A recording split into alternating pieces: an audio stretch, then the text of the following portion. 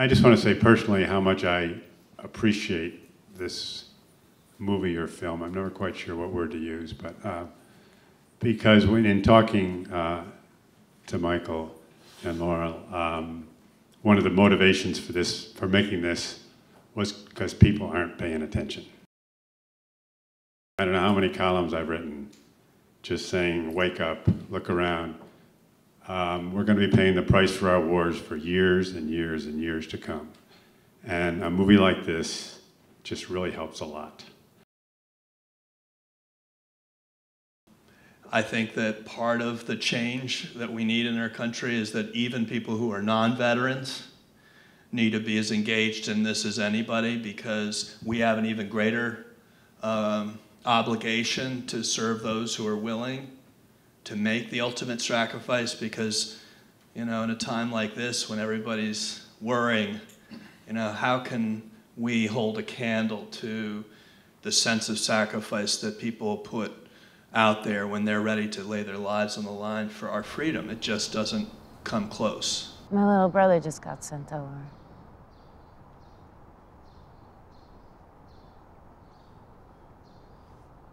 My mom's a little freaked out about it, but I think he'll be okay. He's always been tough as nails.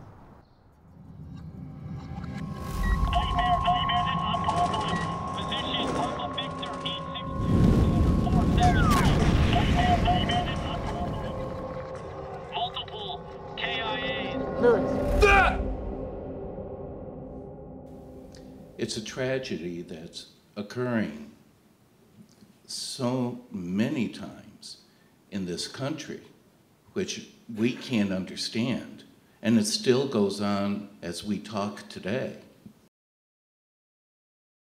In 2007, they researched and they found out 18 veterans a day were committing suicide, for over 6,400 veterans a year. That's a shame for this country, for this nation.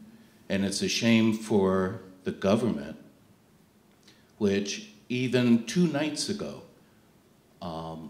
we were reached out to because a young man wasn't being given the proper care, was given pills, and then sent away, even though he was suicidal. Explain that to us, 7 years after my son hung himself. I think if more people knew the real rate of incarceration of our soldiers and how it's disproportionately higher because of their invisible wounds, they never self-identified or they never were given the care. Suicide in general is undercounted because people feel stigmatized. I think when the veterans ultimately win for us, they're going to win it for all Americans, because we should be giving Purple Hearts, not only for the visible wounds of war, but for the, quote, invisible, but they're not invisible. So there's a lot of tangible things that we should be petitioning our lawmakers and representatives to change about the existing way that either we don't take this issue seriously, that I think could help change future attitudes, so that we're not here with another gray-beard guy from Iraq in 25, 30 years from now saying we did it all over again and we never learned.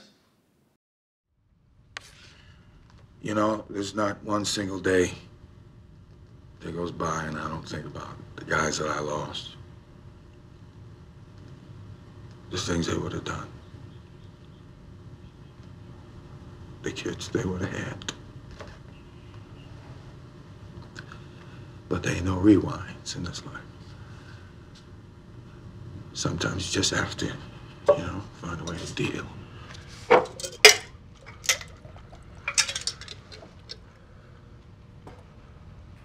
I personally think the story here is that the war doesn't end when we say it's over.